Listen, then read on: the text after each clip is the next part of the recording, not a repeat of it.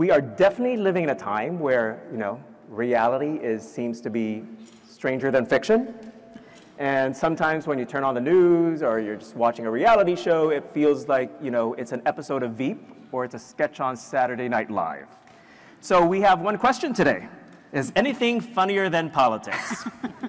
We're bringing together 3 talented authors whose new books will make you laugh out loud at our political landscape. Please welcome to the National Book Festival Susan Coll, who is the author of Bookish People.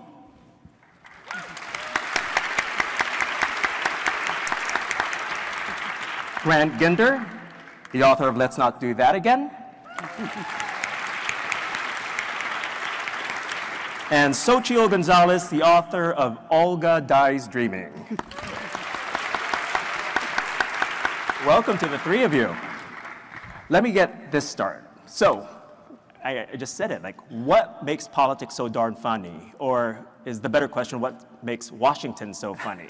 We'll start with you, Grant. We were just chatting here that you worked on Capitol Hill, so you must have some stories. I did. So I interned on Capitol Hill when I was in college, obviously. Then after that, I went to work at the Center for American Progress, where I was a speechwriter for John Podesta. And Susan and I were talking beforehand. We're like, is politics funny? But I guess we're gonna find out. But I think particularly when I was on the Hill, so the Center for American Progress was sort of something different. But when I was on the Hill, what struck me as funny was just how screwed up this is not news, but how screwed up our elected officials are, just as much as we are, right? As well as the people who are working for them. And so, all of the pomp and the circumstance, was just sort of a trick of smoke and mirrors, right? And so watching them all kind of fumble around, that's funny, right? Yeah. And so I think that Veep, for example, gets it right on the head with that. Mm-hmm. Is it more Selena Meyer or more C.J. Craig? I think more Selena Meyer. How about you? Susan, you're the token Washingtonian here who lives here full time. Well, I think as Grant... Defend the town. Defend the town. Well, it's a very funny town, so that's one good thing. I think playing off what Grant said, it's the dysfunction that becomes funny. Politics on the face of it is quite dry and not that entertaining. It's when, to me, comedy begins to emerge when things become bad or dark, and I tend to write dark comedy, and you just kind of get to that intersection where things are so bad, so absurd, that it either becomes funny or you need humor as a way to process it. You bring up a good point. I'll pivot to you, Xochitl. Do you think us making fun of politics or Washington or any kind of politics, we're hoping for an alternate reality of maybe we're hoping that's what life could really be? Yeah, I do. I think a lot of what I do is I was trying to think about what about it with politics was funny, is the satirizing of the performance of it all. And I think something that, whether consciously or subconsciously, I was trying to highlight was how it's become so distant from actually what policy is. It's well, how can I spin this and get a media moment out of this thing? Or how is this we're going to, this event is now going to be the #1 political event for 1 week. And and we're going to make everything about this, and it's an emergency until we forget about it and the ratings drop. And so I think that the hope is that we could actually have it return back to being about substance and humans and not about media hits and getting on CNN and how did this performance go and what's my photo op. I think that is a little bit of what I was hoping to strip away, and that actually there's, under the humor, these are real people's lives. Yeah. Speaking of real people, all 3 of your books are all grounded on the drama of family, whether it's your blood family or your work family, in Susan's case. Why do you think that's very important, to keep the heart in the books, to keep it grounded and just authentically funny? Well, I think as Xochitl said, at the root of all of this are real people, right? And that's sort of where this divorce has happened between the performance of politics and how those politics are affecting real people. And I think that, there's I think for most of it, there's nothing as visceral and as real as a family. And for me, I'm really interested in the ways, particularly within the family unit, the imperfect ways we love one another, and how even though we betray one another, we disappoint one another, that doesn't absolve us from the obligation to continue loving one another. And that itself is a political act, right? There's a transfer of power, there's a negotiation that goes on there. And so when I was writing Let's Not Do That Again, that parallel between what is this political family, how are they navigating their interpersonal dramas under the limelight of this very public campaign where there are very public dramas, that intersection was very interesting to me. How about you, Susan? Yeah, I was going to say it's all politics, right? The family politics, politics on a larger scale, workplace politics, which certainly there's probably as much of that going on in any workplace as and full the disclosure, government. Susan works for Politics and Prose, our partner. Not there, of course. It's a great work family.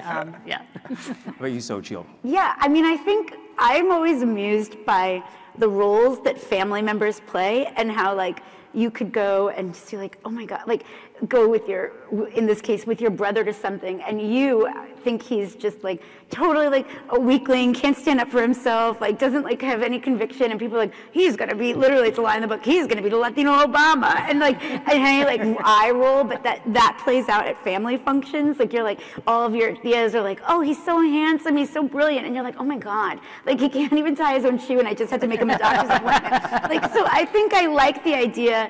And like the inspiration behind the politician character in my book was I was to the point about people being real people. It's like AOC has like a votive candle with her face on it, but at the same time, I was like, I have a hard time that she never bickers with her fiance or that her mother doesn't nag her on the phone. And I think that the idea of taking people out of that like sort of deified position, particularly I think politicians of color are like set up to have to be something bigger than just their legislative job. And so I sort of thought the family was a great way to like pull at those like strings of the illusion, yeah.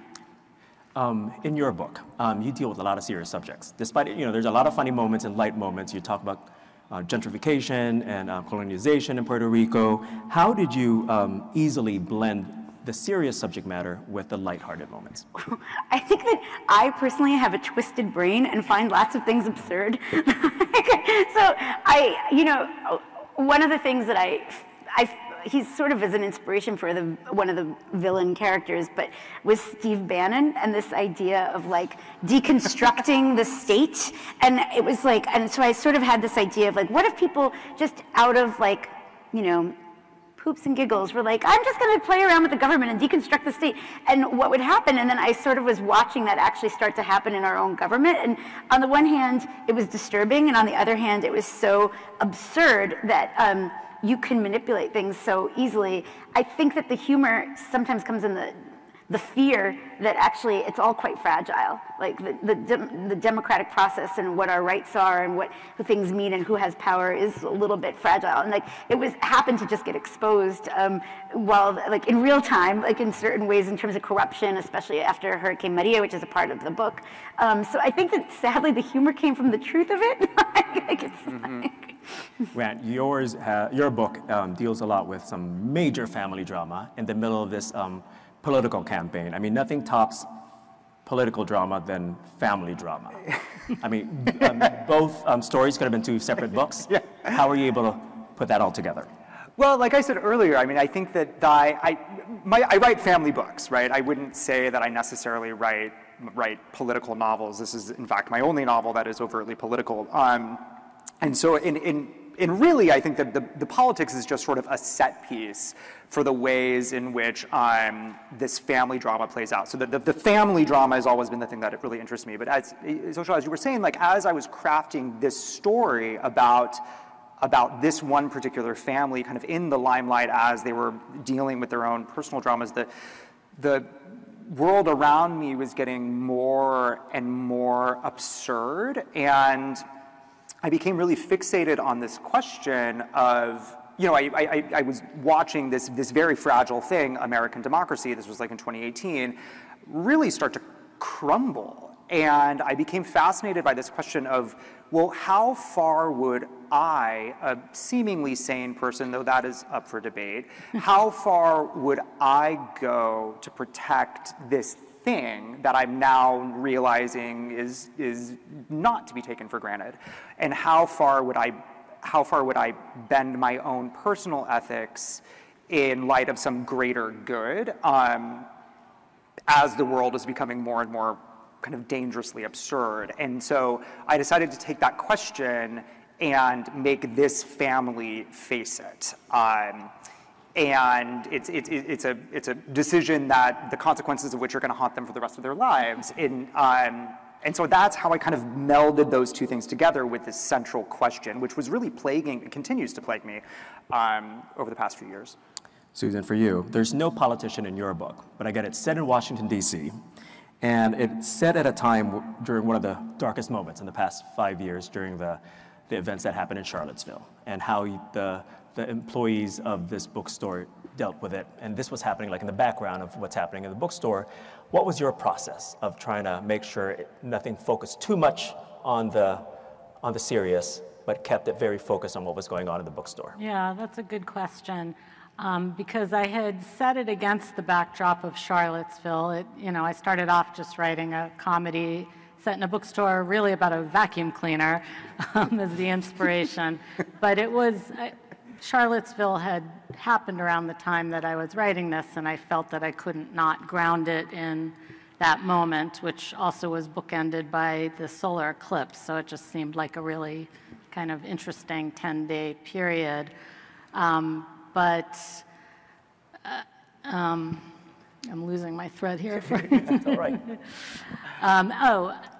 But it was too much in the background. And when my editor read the book, she pointed out that you couldn't really take an event as serious as Charlottesville and just have it as the backdrops. And she was absolutely right. So I wound up weaving it in more into the texture of the novel. Perfect. You mentioned your vacuum cleaner. All three of you have an item that kind of is pivotal to your plot. And for most people, this will just be an item, but for you guys, they were just instant gems. For Susan, it was the vacuum. So Jill, for yours were the napkins. Yes. Grant, you have plenty. You have the trash compactor, you have a sword, you have a carpet. How did you identify things like this that could be turned into comedy gold? Oh my God, I never thought it wouldn't be about the napkins. I worked as a luxury wedding planner for like 13 years. And I didn't want to make the character a wedding planner because I wanted to try and pretend like I make things up for a living. And so, but I realized that it was like the perfect opportunity to talk about class and the way in which we view service and service work without it being too polemic or heavy-handed. And I had personally been summoned to many meetings about napkins in the course of my career. And I had worried and tested linen to see if it left lint or it didn't leave lint. So these were really events based in real life, ripped from the headlines and made into fiction. And then it was sort of a fun thing to think about. If you were to take all these resentments, what I loved about Olga is like I wrote purposely a character that was far more resentful than I ever was, but like how would you get back at people? And it's like, I'm gonna steal these napkins. and I'm gonna give them to my cousin. And so like, I think like the idea that like they became this symbolic Robin Hood gesture of like robbing from the rich and giving to the quote unquote poor of your family so that they can swab their laps in linen, was like nice. Susan, what's up with the vacuum? Well, a few things. First, I think vacuums are just inherently funny, and one of my favorite comic novels was Graham Greene's Our Man in Havana, which centers around a vacuum. So I already had that in the back of my mind, but the reason I wove a vacuum into this novel, I wasn't going to write this novel. I promised everyone at the bookstore I wasn't going to, and I had left the job, but I was still on the internal email distribution list. I kept asking them to take me off, but I remained on it for a while. And I'd read the end-of-day reports that the store manager sent around, and the vacuum cleaner was just always coming up in those reports, and it was frequently broken, or there'd be a message like, just kick it a few times before you plug it in, or the hose is clogged. And finally I thought, this is a novel. So that's where that came from. Well, Grant, with you, we could focus either on the sword or the trash compactor, but it's... I'm going to focus, I think that there's no way to focus on the trash compactor without sort of like giving too much away. So I'll focus on the sword. So when I started writing the novel, or kind of in the middle of drafting it, I was reading like a ton of Agatha Christie. And I hadn't read a lot of Agatha Christie before, and like the pandemic had just started, we were in lockdown, and I found this pleasure in I usually read fiction because I like to see sort of my world mirrored back, right? I like to see myself represented in something, my feelings articulated in a way I've never felt them before. But with Agatha Christie, the pleasure I was finding was seeing these details that were seemingly inconsequential suddenly become consequential later on. And so I kind of melded that with the idea of Chekhov's gun, that principle of, if there's a gun hanging or a rifle hanging on the wall in the first chapter, it's got to go off in chapter 2 or 3. And the sword, it's an antique German hunting sword from the 18th century. Don't ask me. I was like, okay, I want to make this thing, this Chekhov's gun, I want to make it absurd. The book operates kind of at an 11. And I thought, I knew how the book was going to end, and I thought it had to kind of operate the entire time at an 11 for this absurdity to work. I remember like some Goodreads reviewers, I remember like, the ending could never make sense. And I was like, yeah, but I mean, there's a character writing a musical based on Joan Didion in this book, called Hello to All That. Like, obviously this is not our world. And so I decided like it couldn't just be a gun, this item. It had to be, I was like, okay, so it'll be a sword. How do I make this more absurd? Oh, I know, I'll make it from 18th century Germany, and I'll put monkeys on the handle. Oh boy. For all three of your books, there's a strong female character. For Grant, for you was Nancy Harrison, the woman who's running for Senate. Susan, yours is Sophie, the owner of the bookstore. You'd be glad it's not a man, because we'd all think it was Brad from politics. Which was not, yes, So clearly. for you, it's Olga, and actually her mother. Yes.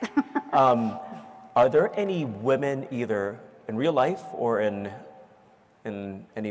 literary history, that you admire or kind of formed your characters from? Well, I'll talk to my therapist about this on Wednesday. My mother was a political activist, and that was sort of the root. But I was also, though, very, very, I would watch the Nina Simone documentary that had been on, I think, Netflix, and I connected a bunch of dots about just sort of like, it's a term that I think a Puerto Rican journalist had used about it, which is kamikaze moms, like where the cause is bigger than anything else. And I just sort of found that idea of like, it's not that you don't have the capacity to love, you just have the capacity to love on one scale and maybe not on a smaller scale. And that was definitely the inspiration for Blanca, the mom, for sure, and Olga, I think, really like, I wanted to just sort of give body to a lot of Latina women that I know that are living in so many worlds, like they're living in their home world and the world that they came from, and then the world that they've been told to aspire to, and trying to find their space in both. And so, but definitely Blanca is a mix of my mom and then just sort of studying political activists and as parents. And I was really intrigued because like there is a true figure that's in the book called Ojeda Rios, and he had been a machadero fighting for revolution in Puerto Rico. And I just was like, what if he was, and he didn't see his kids for 15 years, he would send them audio recordings. And I was like, what if a woman did that? Like, what would people think? So it was kind of a composite of these different concepts, yeah.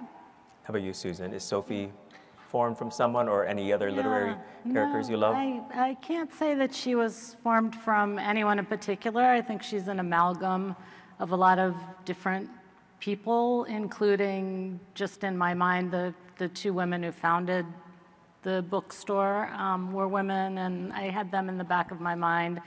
She also does, even though you said I don't have any politicians in the book, I'm just thinking like they come through a lot in different ways. And at one point, somebody thinks she looks like Nancy Pelosi. So I did not think of Nancy as I was writing it, but that's what she looked like in my mind. But no, really just, I think in part, when I went to work at the store, I was a lot older than most of my colleagues, but I had the job of the younger character in the book, so that was kind of me bifurcating myself into two characters. How about you, Grant? So people ask me, like, is Nancy Harrison, is it Nancy Pelosi, is it Hillary? And it's similar to Susan's answer.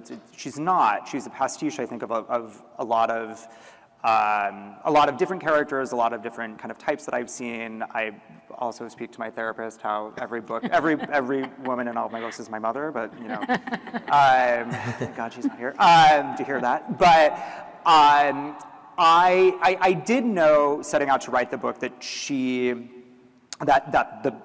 that character, the politician, was always going to be a woman. Simply because I'm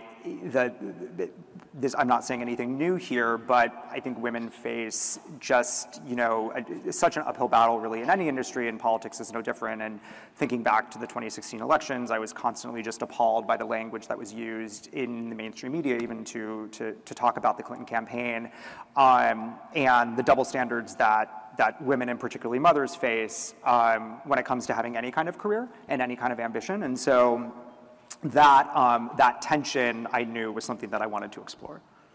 All three of you, your books have big secrets in it. I don't want to give anything away. How fun was it writing that? I know it's going to be kind of struggle here for any of you who haven't read any of these books. Try to describe not giving away any of these secrets. Oh, was it fun or was it heartbreaking? I think I felt sad. I guess it was like fun to think about creative ways in which this person has gone to lengths to keep their secret, and at the same time, then sometimes I would just heartbreak for the character because the person was rooted in what I know is a real life struggle for people, and so sometimes it was like, the disconnect of it. When he finally comes to terms with the fact that his secret's no longer a secret, I felt sad for him. My heart broke with his heart about all the things the machinations. But it was fun to kind of think about the desperate things that a person will do to keep a secret to some extent. Yeah. That happens a lot in your books, Susan. The desperation of trying to keep something coming out. Yes, although the secret is not so much a secret because I begin with the character wondering about the answer to a certain question, and I struggled with how to tell that in a narrative sense for so long that I finally decided to just bring it right up to the forefront, so it wouldn't be a huge spoiler for me to talk about it, but my character begins just wondering if this poet who's coming in to speak at the store, who's become very controversial, she wonders if that's her birth father. So that's what's being resolved through the book. It just made it easier to just get it out there rather than try to... It's no episode of Maury. No. Grant, yours has a couple secrets in there too, Pepper did. Yeah, so the secret, I'm going to kind of have two answers to this question, which is, one, the sort of the big secret that emerges was really fun to come up with. That's going to make me sound like a crazy person once you read the book. But coming up with that idea was really fun. But then I am so bad at logistics. I am not a detail-oriented person. So to then figure out how this family logistically was going to try to keep this secret was I had nightmares about it. I was oh my God, I don't even know where my keys are half the time. I don't know where my dog is half the time. How am I going to figure out how to do this in this book? So untangling that was stressful. Fun, but stressful. Speaking of stress, it's been a rough couple years here. Between the pandemic and everything else, what got you guys through the pandemic? Was it more like I was able to finish this book because of it, or what else? Did it inspire you? Did it scare you? What? I guess it relieved me of an anxiety of making excuses to get out of social obligations to write. I felt really let off the hook in a lot of ways, and I was really deep into doing. I just had sold the book right at the beginning of the pandemic, so I was deep into revisions and a couple of other projects, and so it was like I didn't ever feel guilty, I guess, so that's a very Catholic answer. Well, I have a similar, my own version of that answer, which is first I was kind of relieved to not have to go anywhere and just be be home for a year plus, so that part was enjoyable. But I was anxious in the opposite way because I was just trying to sell this book, and I was hearing first I wrote a piece about this for Washingtonian, so I can say my agent didn't drop me after that, but I was commenting on how I kept trying to call him and he wasn't answering my calls, but he's posting pictures of his dogs on Facebook, and then when he did try to shop it, editors weren't really in the right frame of mind to be reading, so I had this couple of years of thinking I'm never going to publish this book, but at the same time it was nice to just retreat for a bit. It was kind of an escape, like the book was. The book is set in both New York and Paris, and it's very, very grounded in those two places. And I was in the middle of drafting it when everything shut down, and so I did look at it as sort of a world to escape into. And I was writing about these my favorite bars in New York, and so it was fun being able to kind of think. I was also longing for them, and so this helped. I will say my husband and I, we live in a small New York apartment, and he was obviously, his office was closed, and so he was home working. And as someone who works from home a lot, I was like, I'll tell you how to do it. You gotta wake up, you gotta shower in the morning, you gotta just treat, you gotta go to the desk, you gotta treat it like your job. And he was like, all right. And so he would do that, and then he'd be like, how many days has it been since you've showered? I'd be like, four days. But I'm a writer, so it's different. But that dynamic was kind of interesting, trying to carve out space, right? Physical space when you have someone else there with you was a challenge, as we all know. Is anything from the pandemic or the past several years, I'd say for the past 5 years, inspire you for future books or future short stories or anything? Yeah, I mean, there's a lot of comedy that's happened in the past couple of years. A lot of sad stuff too, but. Yeah, you know what? I think it gave me a lot of time to reflect, and so, and I think it's been an interesting time to just really see the different generational attitudes towards things. I'm pretty firmly in Gen X, and it's been interesting to just see, younger people's take and what that makes me question about my own take. And so I think that in this time of watching that, my next book in part is a campus novel set in the 90s, because it made me realize how much has changed about the way that that institutions think about educating students in terms of diversity and breadth of opinion, and also how students think about being at an institution and what that does. So, but in a fun way, in a fun way. I was no, with a lot of fun. But fun. I think that the time, seeing so much happen and seeing people have such deep emotions and reactions to things, but then also how nuanced and different they are, based on your relation to technology, to media, to growing up with where feminism was always existent. It's been really interesting. So it gave me a lot of time to mull these things, I think, in a way that's shaped new curiosities. Yeah. Yeah, that's an interesting question, because I tend to turn almost anything into comedy, but I think enough time needs to pass before that happens. So I haven't really thought about, I'm not sure that I ever will think about the comic possibilities of that, but I am writing a novel that's set now, and I'm facing the dilemma of what to do with the remnants of the virus. And just the idea that there's just face masks littering the street, or one character appears wearing a mask when it's largely over, and just how to incorporate that into the book has been interesting. How about you, Grant? Yeah, it's interesting. I'm also writing a book right now that's set in the 90s in Laguna Beach, where I grew up. And it's entirely first person, which is something I haven't done in a very long time, which is like a fun, unique challenge.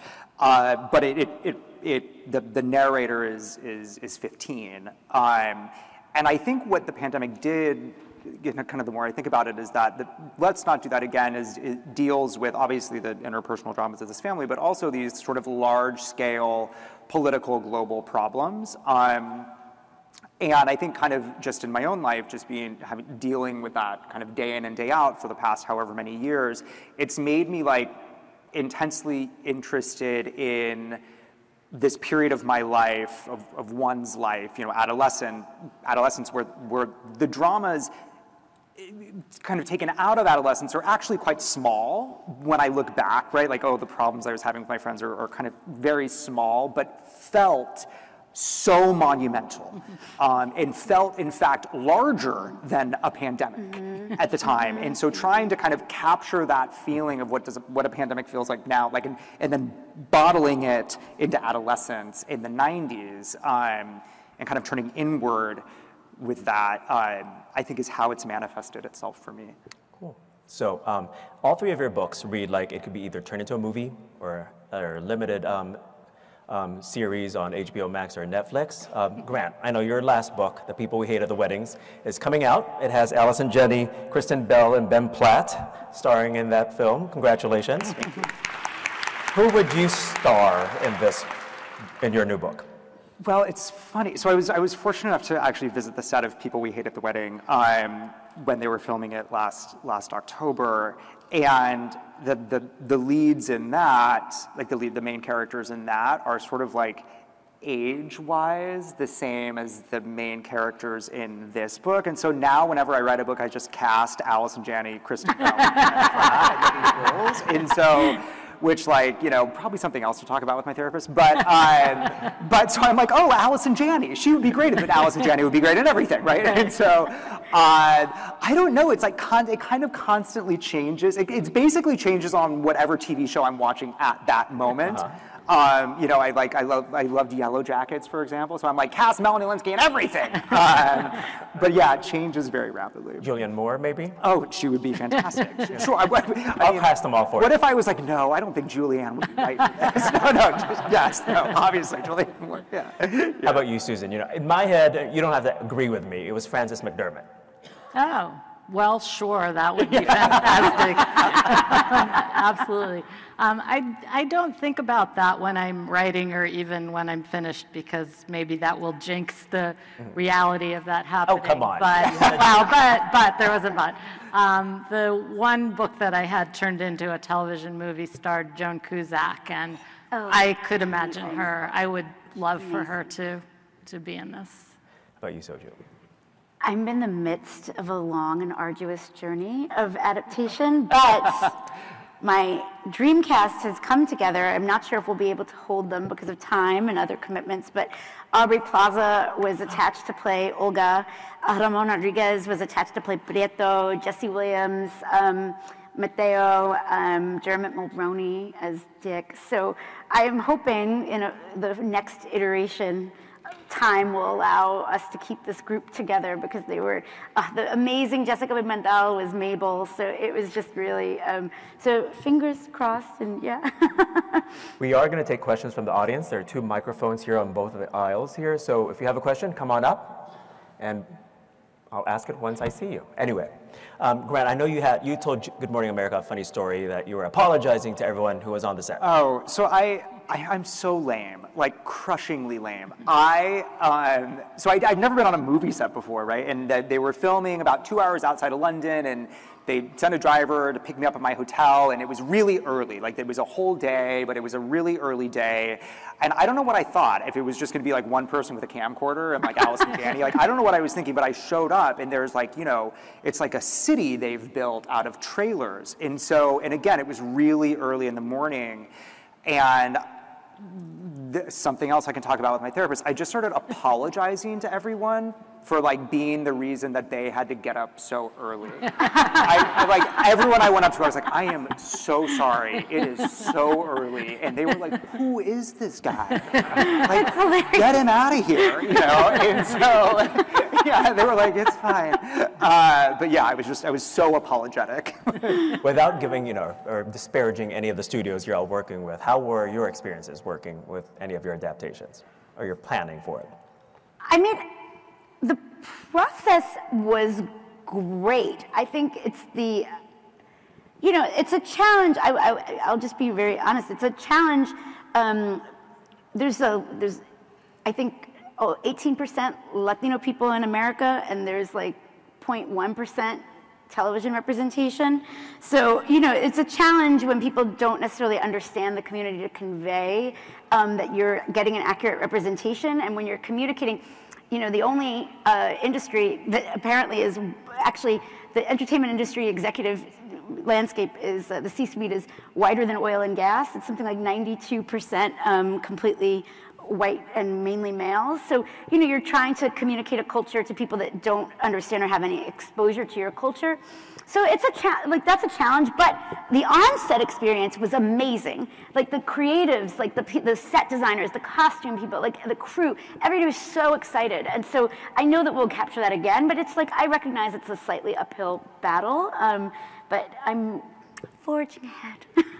How about you, Susan? I was very uninvolved in the process. I was advised to not work on the script, and that was fine with me. I thought they did a better job than I would have been able to. I was too close to it to see the other possibilities, but I was given the final script as a consultant. So I was able to make some suggestions, which they didn't take. And then I didn't go down to see it being filmed, and they were kind of discouraging me from coming down. I think they filmed it in Louisiana, and later one of the producers told me there was just a lot of drama on the set. So I think they just didn't want any extra people there. So if I have the good fortune to do that again, I will take more advantage of it. We have a question here. My question is for Suzanne. So I work in a bookstore right now, and so I totally get about the vacuum. But I was just wondering if there were any specific experiences from working in politics and prose that kind of inspired you to write about a bookstore, or that you used when you were writing. Where do you work? I work at Eleanor's Norfolk in Norfolk, Virginia, right by Virginia Beach. So everyone should come. We should applaud all independent bookstores. Yes. We're talking about this right now. We're turning 1 year old this year in a couple days. So, yeah. Well, that's great. Yeah, I think some of what I wanted to capture were the things that hadn't occurred to me before working in a bookstore, because everybody just thinks that it's such a lovely, sweet job. In fact, somebody I knew in Washington came in once and saw me working there and said, "That's so cute." And I thought, it's really a very challenging, very physical job. And I think in part the physicality of that job is part of what I wanted to capture, but also just the daily. I mean, I love all workplace novels, including, I enjoyed both of your novels because they are both workplace novels. So to just kind of capture the daily rhythms of what goes on in a bookstore, but also I work in events. I still work in events. So the world of author events is its own sort of subgenre that is very funny, can be very stressful, and can be very funny. So I know politics is all about human behavior, and so there's all different, everything is politics. But on the national scale, the politics isn't really funny now because there's so much at stake. So I'm wondering for all of you, is anything off limits? Everybody I know thought the producers in Springtime for Hitler was a riot, except me. And it probably is funny. I just couldn't get past the Hitler thing. Is anything open for comedy? Well, I would say that if you look at it as a release, then yes. I mean, there was an article about bomb shelters becoming comedy clubs in Ukraine. I think people need comedy as a way to process and release. So yeah, there's very dark topics. You know, the Holocaust is not funny, and yet sort of turning that into humor helps us process it.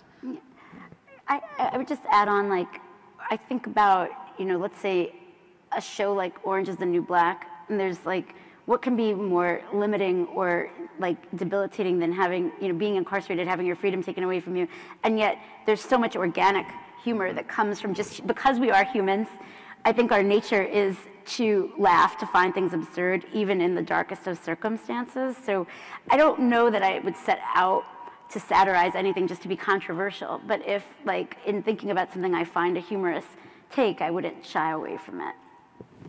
I agree. I think that there are certainly things that I would not feel comfortable satirizing, or that, like, a comedy that I wouldn't truck in. But I think, kind of going off what you were saying, Susan, I think that it's a form of processing and a form of release and a form of psychological coping. And so that's how I look at it, sort of as a mode of communication. And so while there are things that I certainly would not touch, because I don't think that they're funny, I don't know if I would say there's something that's off limits. I don't know. Yes, ma'am. I'll make a pitch for Susan's novel year class at the Writers Center in Bethesda.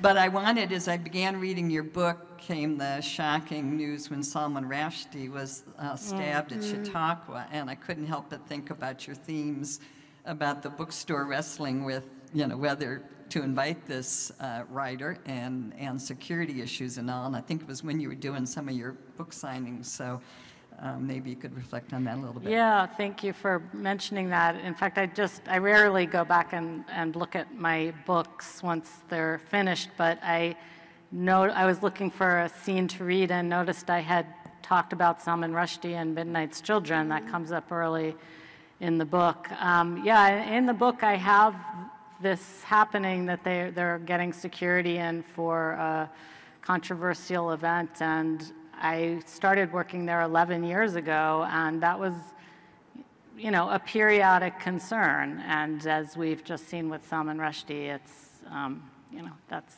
still a concern. And I don't have anything wise to say about that other than it's, you know, horrible times. None of you are stand-up comics, clearly, or comedians. Clearly. After, Oh, right, clearly. but you know, after the Oscars, everything that happens on social media, does that make you more careful of what you write and what topics you touch, or I hate to say make fun of, but you know.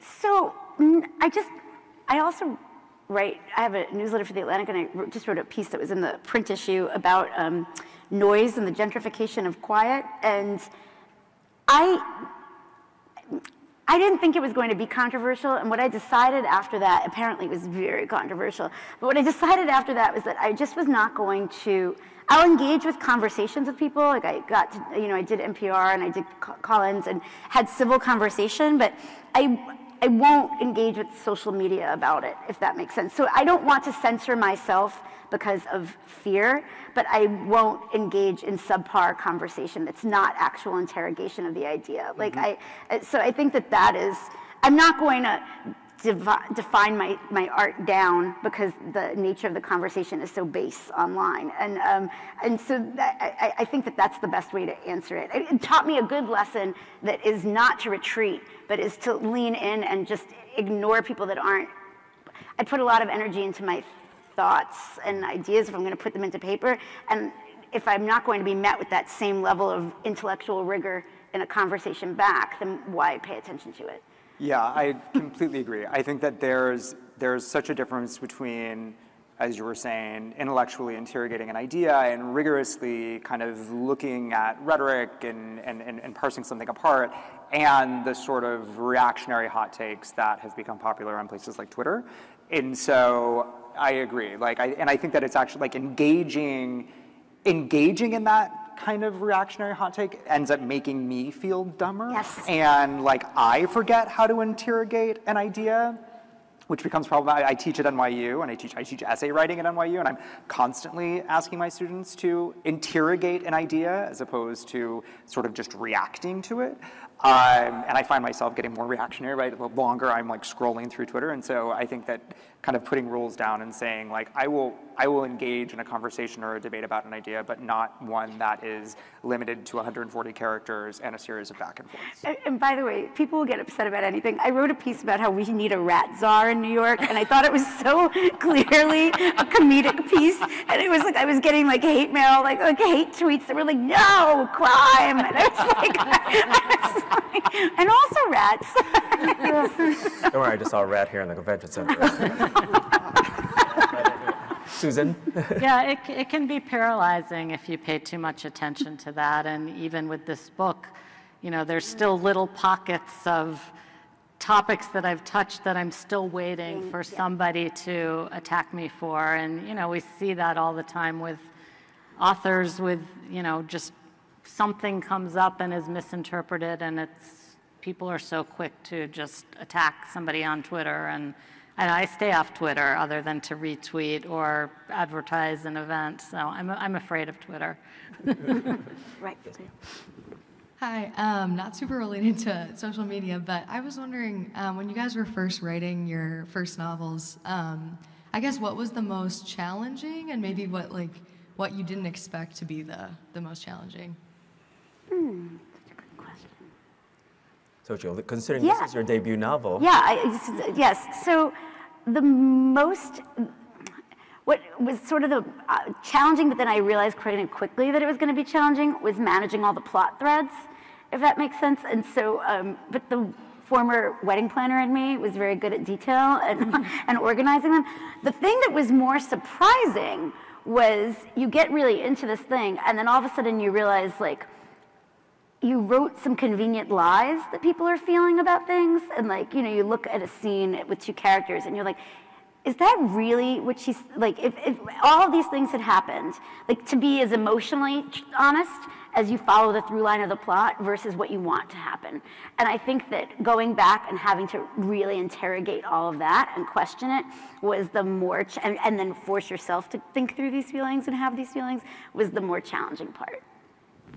Yeah, I think I'd say the most challenging part was the publishing piece. I was probably too naive. I was very young. I was too young to be trying to write a novel, but nevertheless, I finished a first novel and tried to sell it and spent a year or two of heartbreak, and then set it aside and said, you know, I'm going to take, I try to be glass half full person. I'm going to take everything I learned from that process and incorporate the positive things people said and put everything I have into the second novel. And if I can't sell that, I'm going back to school and getting a master's in history. So that was the challenge for me. And it's just as well that it never published it. I wish I hadn't published my first novel. I think that the hardest thing for me, and it actually took me 3 books to learn it, was writing the story that I wanted to tell, the story that I felt like I needed to tell, as opposed to the story or the book that I should be telling, or that like fit at this moment in my career or with this sort of slice of my identity, like, and just kind of getting rid of all of that and writing the story that truly interested me and felt urgent. But like I said, that certainly didn't happen with the first book, and it took me until The People We Hate at the Wedding to kind of land there. Thank you all so much. If you had to write a historical fiction and pick a moment in history that you think that you could spin into something funny, what would that be? There's a lot of I can comedy gold in answer the past that. 10 years, I'll so, answer it and give you both time to think. Because I did do that. And so the second novel that became my debut novel, I thought I was writing a historical novel about a very tragic character, which was Eleanor Marx, Karl Marx's daughter, who had committed suicide. And when I heard that, I thought, wow, there's a novel here. And then when I wrote it and went to try to sell it again, everybody said, this is very funny. And I thought, how in the world is this funny? I didn't really mean to make a comedy out of something tragic. So the comedy was not really about her. It was everything else going on in the novel. Please, Xochitl. I think there could be a lot of comedy in the Spanish-American War. I do. I think I think the idea of borders is just sort of like hilarious. It's like one day you're American now, and I just sort of think like that is really a hilarious idea. There's a hilarious comedy to be made in the very first census taken in Puerto Rico, where people were like, I don't want your racism, and just were identifying as white even though nobody was. I think that stuff is kind of really hilarious. The idea of imposed identity I find kind of hilarious, and even though there's some tragic consequences, and just the absurdness of one day you're one thing and then a line is drawn on a map and now you're supposed to be something else, and what does that mean? Yeah. Grant. I think that there's a lot of a ton of comedy to be found in the French Revolution. Yes. It's just, we have our these visions of it of obviously it was terrible and bloody, and I think I'm thinking of this right now because earlier today I saw on Twitter someone had posted it was a nonfiction, it looked like a very kind of academic biography of Robespierre. But the person writing the tweet was like, oh my God, this book has everything, historical intrigue, a romantic triangle, everything. And I was like, this is hilarious. And the cover is a very staid portrait of Robespierre. But then also I started thinking about it, and I was like, they made up their own months. That's hilarious. That is hilarious, right? There was a tennis court involved, right? I don't know. I think that maybe that'll be my next book. Robespierre, a comedy. No, I'm kidding. Hi, I wanted to ask about how you think about the audience, or if you think about the audience as you're writing, related to either reactions or things you're trying to, signal or honor for a particular community group, or as an artist, how constrained do you feel to represent something bigger than yourself or drive some message to a particular audience, or are waiting for some kind of audience reaction once you finish? In the first draft, I think the only level at which I'm thinking about the audience is does this make sense? Would someone be able to follow plot-wise sort of what's happening here? But I try not to think about the audience. I try, at least in the very first draft, because I look at most of the novels that I'm writing as trying to work something out, right? There's a problem that I'm trying to work out. Not a problem that has a definitive solution by the end of the novel, certainly, but there's something that interests me, and so it's a very personal thing. So I try not to be constrained too much by thinking about an audience. Yeah, I think I should think about the audience more, and I would be more successful because I just tend to write very dark comedy. And even with this book, with this, colorful, happy cover, there's a lot of darkness running through that, and people don't always expect or appreciate that. I think I was really driven to write. I'm like, oh my God, one day I will get on a stage and not incant Toni Morrison, but write the book that you want to read. And I just had not seen an experience like mine, which was, both as a Nuyorican, but also as a Nuyorican whose community is being displaced, and working class family. And I just hadn't seen that, and particularly, not as a young girl, and I felt really determined from the very outset that if somebody with a similar background to me read it, they would be like, yes, because I felt I hadn't seen that walk of life validated on the page. And so I think I've always found this to be true just in my business life. Niche often works. Like, you play niche and people are very into it, and I think I wrote it very specifically for a particular audience, and it happens to be that then in the specificity there's a universality, and that's, you know, a beautiful thing. But I very much wrote for I wrote for that Nuyorican woman, really. Yes, ma'am. I was really struck by Xochitl's comment that borders are really hilarious, and I wondered if you could expand on that a bit, and if you've explored it more in any of your books, and what you think the implications of a, you know, borderless world might be. Yeah, you know, probably taking on a borderless world might be more than I can do in this seat at this moment, but I think. I guess I do think a lot. Like there's two heroines in my next book, and one is a Cubana who came to America on Operation Peter Pan, for instance, and she sort of picked up, literally put on a plane, dropped in Iowa, and now told she's an American.